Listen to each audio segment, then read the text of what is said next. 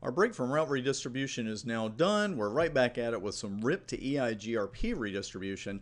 And to make it a little more interesting, we're going to use the distribute list command to filter all of the routes some of the time and some of the routes all of the time. This lab does have a slightly different topology from the last one, as noted at the end of the previous video. Please note routers 1 and 2 have a direct connection over the 172.12.123.0/24 network. Routers 1 and 3, 172.12.13.0/24, another direct connection. And routers 1 and 5 are still talking to each other over our Ethernet section, and they're on the 3110/24 network. Router 2 is advertising 2 loopbacks into our RIP domain, and let's take a look at those on the live equipment.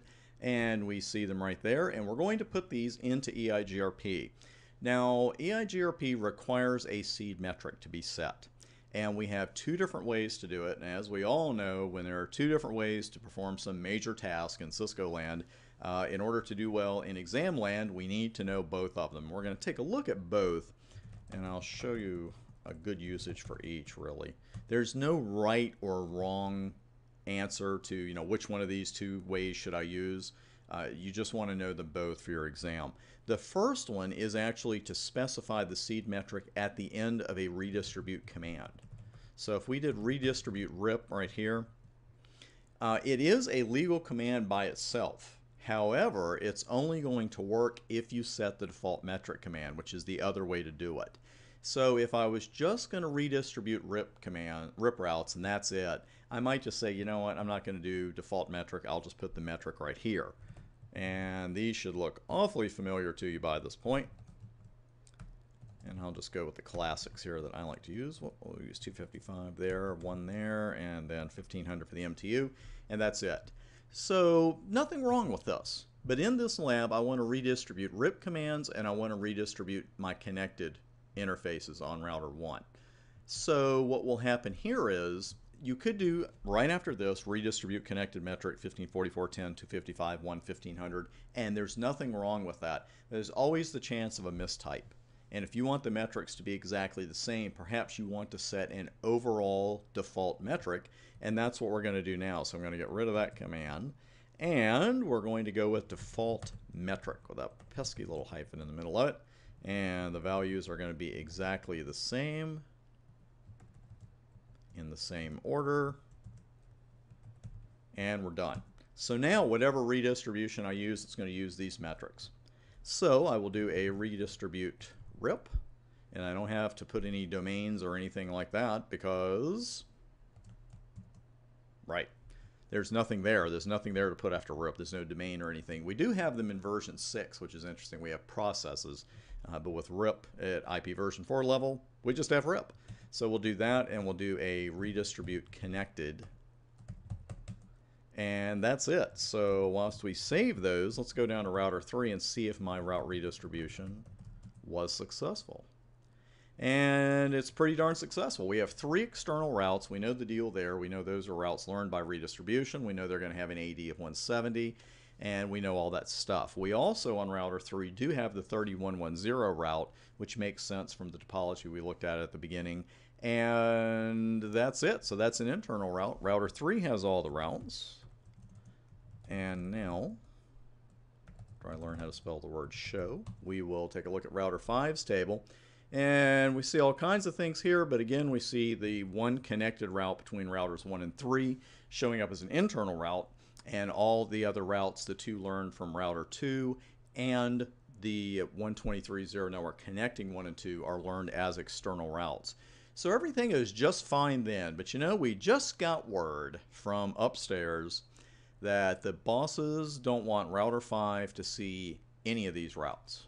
Stupid bosses. Anyway, let's jump right to that. We're going to use a distribute list to make that happen because we don't want to bring the adjacency down. We may have other routes later that we want router 5 to get from router 1, but right now we're being told we don't want them to get any of these routes. So let's make that happen. First off, what we got to do. We got to write an access list.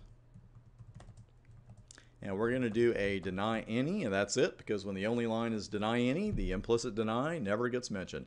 So now we need to apply it to the interface and the protocol. And you're thinking, what? Apply it to the interface and the protocol? Yes, and let me show you the options for this. Pretty cool. Let's go, actually, I apologize. I should not have done it on this router. We actually want to do it on the one doing the redistribution. So let's do that instead. That's where we want it. And you were sitting there going, why isn't he doing it on router 1? We need to do it on the one doing the redistribution. Now we're going to apply it to the interface and protocol. And let's go ahead with router EIGRP 100, the command being distribute list. And then we're going to put our name or our word right now, and our number is 5. And let's see, we've got in or out. So from router 1's point of view, we are filtering outgoing routing updates. Got it. Now I'm being presented with just about every interface that's ever existed on a Cisco router, plus some protocols at the bottom. So which one do I want to use? Well, I'm already in router configuration mode for EIGRP 100.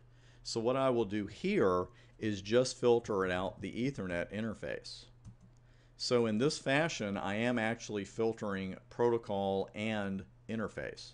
So let's go over to router 5 and see if we need to clear our tables. Ah, there we go. I thought we might have a dual neighbor change there, and we did.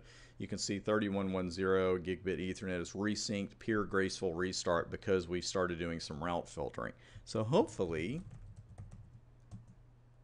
they've already been filtered, and you can see they're totally gone. Now the adjacency is still there. That's what we like to see, and you can see the uptime is 54 minutes 39 seconds. So the adjacency resynced rather than actually coming down and then going back up. So what should we do now?